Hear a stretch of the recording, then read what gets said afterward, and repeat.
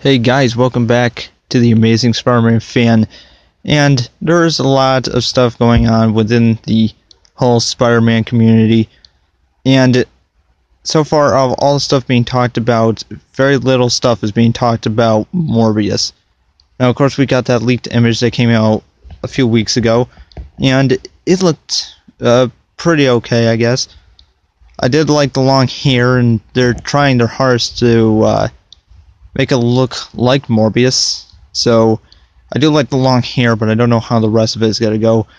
But anyways, when I was going back to look for some news about Morbius, just looking to see what's up, just checking out, and then I found the same picture, so I clicked on it, and when I found the picture, it had a link in the description below sending me to a website that had pictures from London.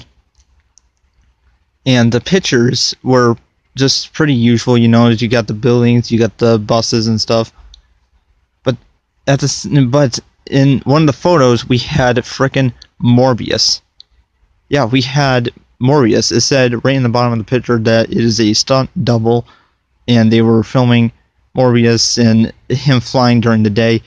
Now, of course, this could be fake, but I'm not so sure because this definitely looks a lot like Morbius to me. The black clothing is sort of, if I remember correctly, it does actually have this weird cape thing that he's wearing. Now, of course, I don't know if he's even going to have a cape or they're just going to animate that in, because he has a lot of cables attached to his back to help him float. So I'm not so sure if I can't remember if he does have a cape or not. But yeah, he looked pretty good. Okay, if this is how Morbius is going to look, then I am pretty impressed. It looks really, really good. I actually really like it a lot. The design is perfect. I love the suit.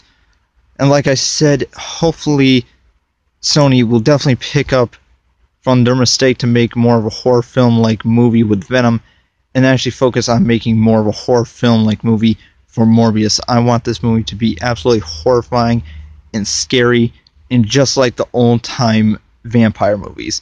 Please tell me your thoughts down in the comments below. If you think this is real or if you know anything about this image, please let me know, because like I said, I'm not so sure if it is real or fake. And please like and subscribe to me. Thank you, and I'll see you later.